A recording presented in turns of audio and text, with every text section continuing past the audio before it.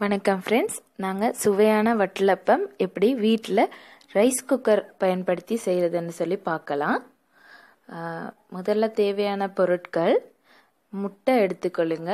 5 முட்டை பயன்படுத்தி எப்படி செய்கிறதுன்னு சொல்லி பார்ப்போம். 350 கிராம் சர்க்கரை எடுத்துக்கொள்ளுங்க.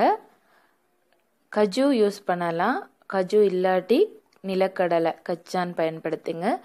ஏலக்காய், கிராம்பு, சாதிக்காய் தேவைப்படுது. சாதிக்காய் எனக்கு ஒரு சிறிய துண்டு தான் கிடைச்சிது.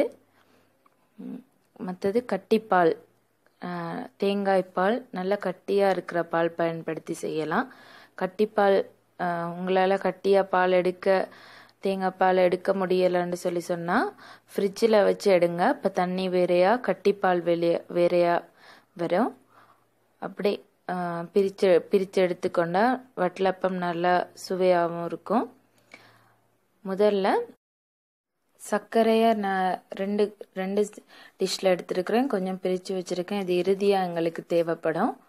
சரி, இப்போ நாங்கள் ஏலக்காய், கிராம்பு, சாதிக்காய் மூண்டையும் வறுத்து கொள்ள போகிறோம். லேசான சூட்டில் கருக விடாமல் வறுத்து கொள்ளுங்க.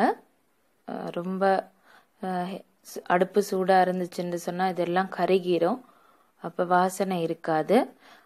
இது ஏலக்காய், கிராம்பு, சாதிக்காய் பயன்படுத்துறது சீனித்தன்மை இதில் கூட இருக்கிறனால சுகர் அப்படியெல்லாம் குறைக்க பயன்படும். நல்ல மாவாக இடிச்சு கொள்ளுங்க. பிறகு சர்க்கரையை டிஷ்ஷில் போட்டுட்டு அதுக்கு மேலே தேங்காய் பாலை விட்டுட்டு ரெண்டையும் நல்லா மிக்ஸ் பண்ணி விடுங்க. பிறகு முட்டையை வேறாக உடைச்சிடுங்க. ஏன்னா பழுதாகின முட்டையும் இருக்கலாம் சில நேரம். அதனால் 5 முட்டையும் உடைச்செடுத்து நாங்கள் அதில் ஊற்றிக்கொண்டோம். முட்டையை போட்ட பிறகு அதிகமாக பீட் பண்ணாமல் லேசாக கரண்டியில் அடிச்சிடுங்க. இப்போ சாதிக்காய், கிராம்பு, ஏலக்காய் இது மூண்டையும் கலந்தாச்சு. நிலக்கடலை எடுத்து வச்சுருந்தேன். அதையும் போட்டு மிக்ஸ் பண்ணிவிட்டு டிஷ்ஷில் நான் அந்த சர்க்கரை வேறே அடுங்கன்னு சொல்லியிருந்தேன்.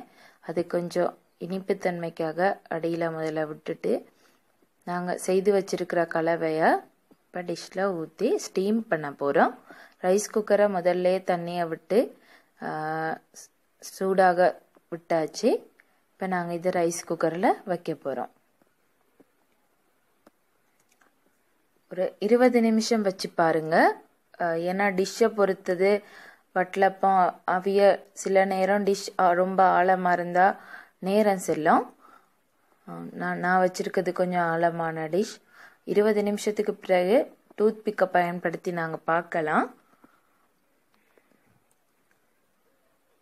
ஓகே ஃப்ரெண்ட்ஸ், நாங்கள் இப்போ திறந்து பார்க்க போகிறோம்.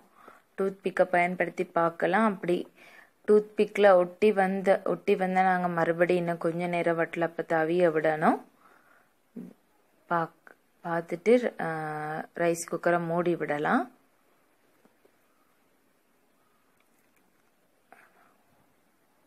ஒரு 40 நிமிஷத்துக்கு பிறகு இப்போ நாங்கள் இறக்கியிருக்கோம் வட்டலப்பம். இப்படி எங்களுக்கு பரிமாற தேவையான மாதிரி ஒரு பிளேட்டில் வச்சு நாங்கள் திருப்பி எடுக்க போகிறோம். சரி ஃப்ரெண்ட்ஸ், சுவையான வட்டலப்பம் ரெடி. நீங்களும் செய்து பாருங்கள். ஓகே ஃப்ரெண்ட்ஸ், இந்த வீடியோ பிடிச்சிருந்தா லைக் பண்ணுங்கள், கமெண்ட் பண்ணுங்கள், ஷேர் பண்ணுங்கள். இதே போல் தொடர்ந்தும் வீடியோக்களை பார்க்க எங்களோட சேனலை சப்ஸ்கிரைப் பண்ணுங்கள். அதோட அருகில் இருக்க பெல் பட்டனையும் அழுத்துங்க.